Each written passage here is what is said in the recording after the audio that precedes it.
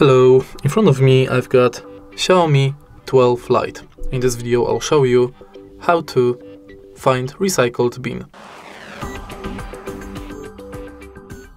In the beginning, if you want access to recycled bin, firstly you'll have to go to Play Store and download files from Google. Install this app,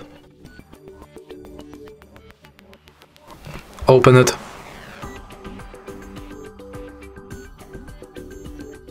grant all permissions. Now go to menu, and as you can see right here, we've got the bin. In bin, you'll find every deleted file you've got on your phone. Also, you can take the deleted files out of the bin, but only within 30 days after deletion. And that's basically it. If you find this video helpful, please leave a like, comment and subscribe.